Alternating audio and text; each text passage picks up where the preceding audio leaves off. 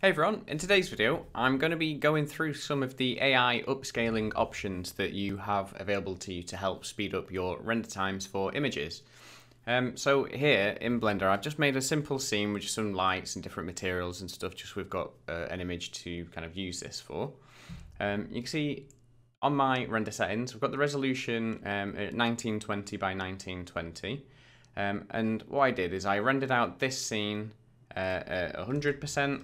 So it was this full resolution, and then I rendered it out again at 50%, which is half the resolution.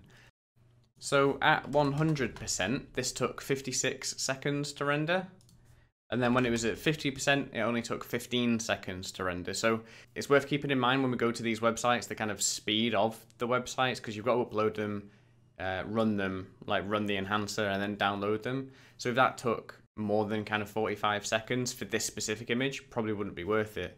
The main benefit would be if you're doing multiple images, because you can just bang them out really quick. Especially with some of them, if you pay, you can do like multiple images at the same time. But let's just get straight into it. We'll see the different websites and kind of the results that they provide when upscaling these images. Some will be better than others, but yeah, let's take a look. Here we are. This is the 1920 by 1920 image. You see that it's quite high res. There's a lot of detail. We can zoom in just to sort of 200%, and it still kind of holds up. It's still quite sharp. If we go down here, this is the half res image, and you can see that obviously it's half the resolution. It's nowhere near as highly detailed. You can't zoom in as far. If we went to 200% on this, it's quite muddy and quite blurry. So if we just go back out here. So this just gives us a good sort of test comparison. So the first AI upscaler I tried was Big JPEG. It's an AI image enlarger. You can select your images and do it through the web browser, or you can download the free app, which you can download, which I've already done that, so go to Big JPEG. And how this works is you can select your image. So this is the half res render here. If we click this, hit start, and then we can do a 2x upscaling, which will bring it back up to this resolution here. So if we just hit OK here, you can see that this starts uploading and then it starts doing it.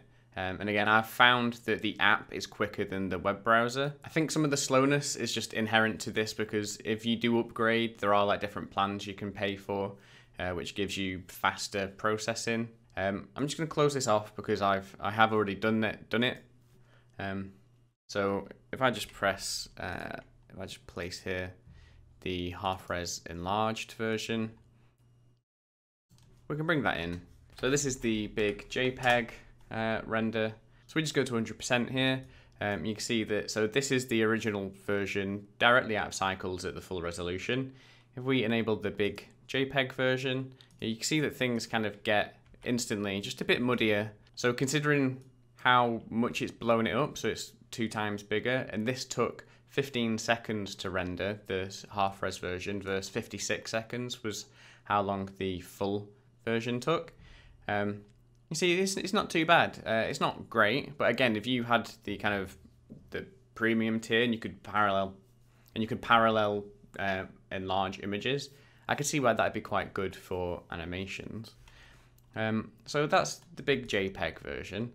Let's just try. What I'm going to try is I'm going to bring this up here as a copy. I'm just going to call this the Photoshop version. And I'm going to bring this over, and we'll just Control-T and just enlarge this ourselves, just through the normal transform tools. So that's the Photoshop version. And it's not actually that much different, I'd say, than the Big JPEG version, to be honest. In fact, I don't think there's any difference there, really. To me, that's the exact same image. So that's a good kind of test case. So the other, so another AI image scaler I thought I'd try out was this Icons 8. They have a smart scaler. You only get a certain amount. So there was 3 free images I got. So with this, you only get 3 free images. I've already used one because I've already done this, but so we can upload that. You can see that there's the original. This one's in the queue and it's uploading. And once that's done, you can download. So you can see that this one was a lot quicker than Big JPEG, and it is all online. And we can see just here that the quality looks quite good. But if we download this, you can see that this has done it to 2 times, brought it in at 1920 by 1920. If we just drag this over into Photoshop, drop that in there, drag it above, and we'll call this the Icons 8 version. And just for the sake of making sure they're all in line, let's just center all of these. Okay, so here we are, 100%. So this is the Icons 8 version. So this is the Icons 8 version. That's the big JPEG version. I'd say with big JPEG, there's a little bit more sort of clarity, but then you can see over here. So this is the big JPEG version. This is the Icons 8 version. These artifacts are just gone completely on that version. So that, to me, that's a lot better than the Icons 8 version. If we compare that to the original render, so here's the original render. Obviously it's not perfect. It's a bit more blurry on the Icons 8 version compared to the original version,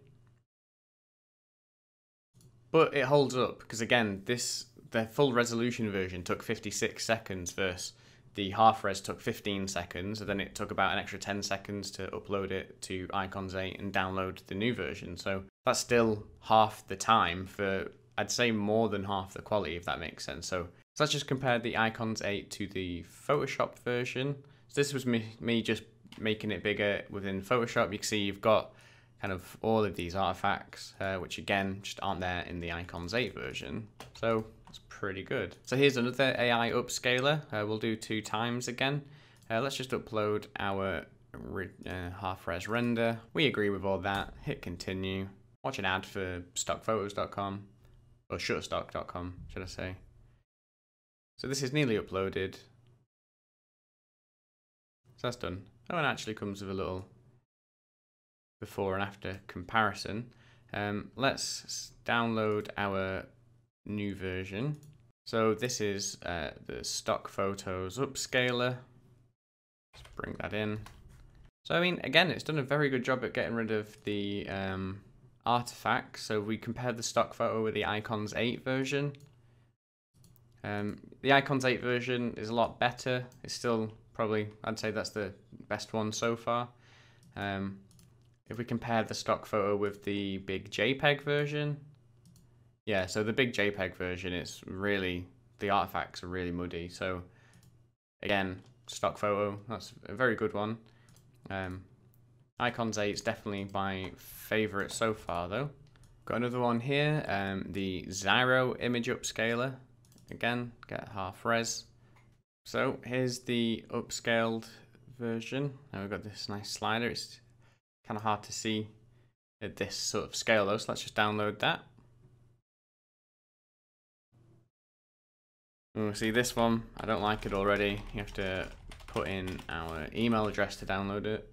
I've just put in an on-off kind of an off-brand one that I don't really use. Let's drag this into Photoshop. So this is the Zyro image paired with the stock photo. So I mean, the Zyro one just instantly doesn't look that great. There's no point comparing it with the other ones, the Icons 8. Let's compare it with the big JPEG one. I mean, they're pretty much indistinguishable. Like if we look here, so this is the big JPEG. That's the Zyro one. The artifacts are pretty much exactly in the exact same place. If anything, there's slightly more artifacts in the Zyro one.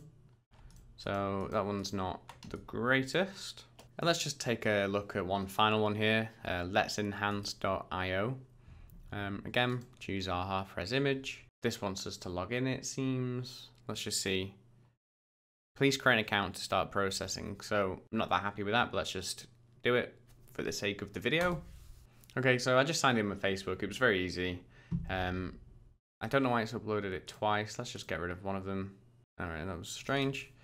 So we've got our half-res one here. This is uploaded. So if it's going to take it to 1920 by 1920, which is what we want. If we hit start processing, we'll just let that do its thing. It says a few minutes. Again, the original large-scale render took a minute, so this might not be worth the time. Okay, so that's done. If we hit download on this one, and we'll drag this over into Photoshop. Okay, so, I mean, at a distance,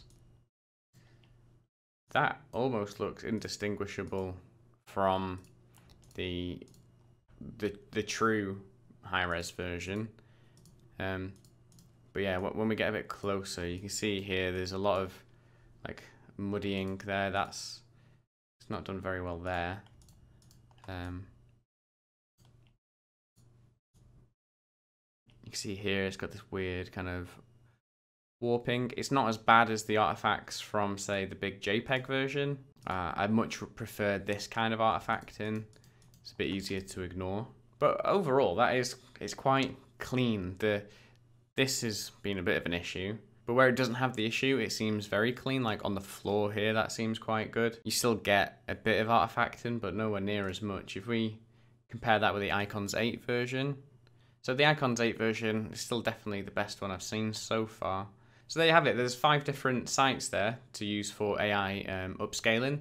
The results are mixed, but it could save you kind of time in a pinch if you just wanted to get a render out. Maybe you wanted to do a high resolution render, but it just wouldn't render in Blender.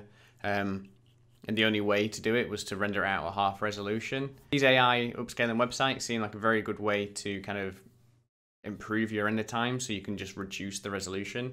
It depends how crisp you want that clarity. But overall, I'm impressed with this, especially with the Icons 8 version. It'd be great if in the comments below you could let me know which image you think is the kind of best one that's been upscaled. This is a bit of a different style of video, but if you liked it, it'd be great if you could hit the like button and obviously subscribe if you want to see more videos about game dev and Blender. But that's it for now. As always, thanks for watching, and I'll see you in the next one. Bye!